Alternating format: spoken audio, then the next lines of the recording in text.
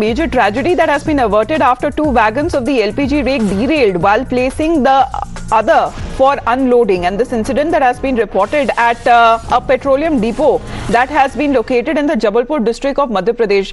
फिलहाल की स्थिति आप बता सकते हैं आखिरकार ये derailment कैसे हुई Govind? Yeah, absolutely, the big accident. In fact, हम कह सकते हैं बड़ा हादसा होते होते टल गया, क्योंकि जो जबलपुर के थाना शाहपुर के रेलवे भिनोटी स्टेशन का ये मामला है, जहां पर एलपीजी से भरी हुई मालगाड़ी के 2 जो डिब्बे थे वो पटरी से उतरकर क्षतिग्रस्त हो गए। और शाहपुरा के भिनोती स्थित भारत पेट्रोलियम डिपो है, जहां ये जो पेट्रोलियम गैस को खाली करने के लिए रेल ट्रेन को लाया जा रहा था, उसी दौरान 2 डिब्बे क्षतिग्रस्त होकर पलट गए। तो ये बड़ा हादसा कह सकते हैं होते होते टल गया।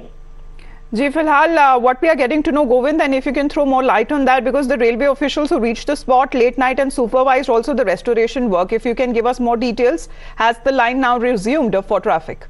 देखिए, अभी कुछ ही देर पहले की ये घटना है। रेलवे के जो अधिकारी हैं वो भी पूरे घटनाक्रम का जायजा ले रहे हैं, और वजह क्या है इस हादसे की, इसके पीछे जल्दबाजी होगी बताना, जब तक कि ऑफिशियली कुछ बयान सामने नहीं आता है, स्टेटमेंट सामने नहीं आता है। लेकिन गैस फैक्ट्री के अंदर रैक को खाली करने के दौरान ये जो मालगाड़ी है वो जिसके 2 डिब्बे पलट गए मालगाड़ी के, जिसमें एलपीजी पेट्रोलियम गैस भरा हुआ था। तो अभी जांच का विषय है कि ये हादसा किस वजह से हुआ। Well, that's a major tragedy that has been averted of the 2 bogies of goods train that was full of LPG that actually derailed in Jabalpur. We'll keep our viewers updated. Thank you very much, Govind, for this time.